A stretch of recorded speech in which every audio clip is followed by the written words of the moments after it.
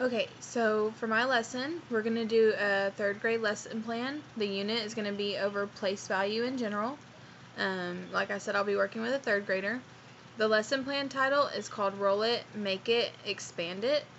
I chose to focus on place value because that's something that we've kind of been going over in class, and some of the techniques that I've been seeing I'm not very familiar with, so I thought it would be a good opportunity for me to come be more familiar with it. That way I can actually teach it to my students. The TEK that I chose to focus in on is 3.2a. The student is expected to compose and decompose numbers up to 100,000 as a sum of so many 10,000s, so many thousands, so many hundreds, so many tens, and so many ones using objects, pictorial models, numbers, including expanded notation as appropriate. I think that this TEK highlights what we're trying to do in general. For our lesson, though, it's going to kind of be at the beginning of the unit, so we're going to focus on 3-digit numbers for now. If I were using this in a classroom setting, eventually I would move on and do 4-digit and 5-digit, and this is a lesson plan that can be repeated for bigger numbers.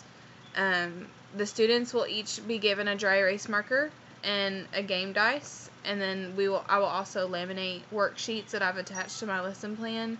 The worksheets have basically 3 columns, and I'll explain later what's in those because if I do it now I'll give away my whole lesson.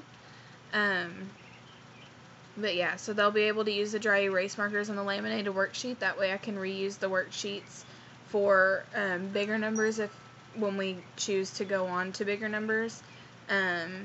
And it's a good way for me to see what they're doing without having to waste a bunch of paper. So for the anticipatory set, the students and I would review the value of base 10 blocks because the worksheet does require that they draw out like base 10 blocks. So we're just going to review that, like, the big block is the 100, the longs equal 10, and the little ones equal 1. We'll also go over the place value positions of 3-digit numbers, so ones, then tens, then hundreds, just to be on the safe side that everybody understands. The we will objective is we will determine the place values of digits in a 3-digit number. And the I will break apart numbers up to 3 digits long using base 10 block drawings, expanded form, and place value. The students should already know the order of place value, like the positions, and how to represent numbers with base 10 block figures. By then, we've already been practicing doing that, so they should already have that knowledge. I will model the skills because together the students and I will pick numbers to break apart. So we'll just pick numbers at random, and then we'll draw base 10 blocks, and while I'm drawing it on the board, I would like for the students to use the dry erase markers on the desk. The dry erase markers will erase off of the desk easily anyway, so it's just a good way for me to make sure, easily visually check that they are doing what I need them to do and that they're understanding. After we draw out the number with the base 10 blocks, then we'll write down which digit is in the hundreds place, which digit is in the tens place, and which digit is in the ones place. And then finally, I will demonstrate how to write that in expanded form. So if the number was like 235, it would be 200 plus 30 plus 5. We'll do quite a few numbers together. That way the students can get an idea of what we're going to be doing, and then I'll hand out my worksheets.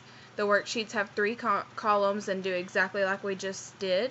The first column is for the roll it part. They'll each roll a game dice 3 times and write down that number. So if they roll it the first time and it's a 6, then they write a 6, and they roll it and it's a 3, they write a 3, and if they roll it and it's a 2, it's a 2, and their number should be 632.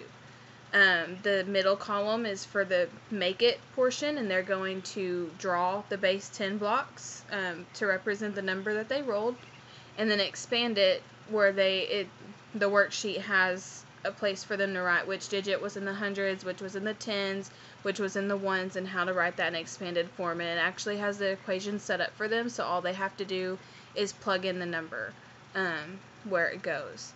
After that, after we've done a few together, students will do a few on their own using their worksheets, and I will walk around and observe and make sure everybody has it and clarify any questions. And that will be our guided practice.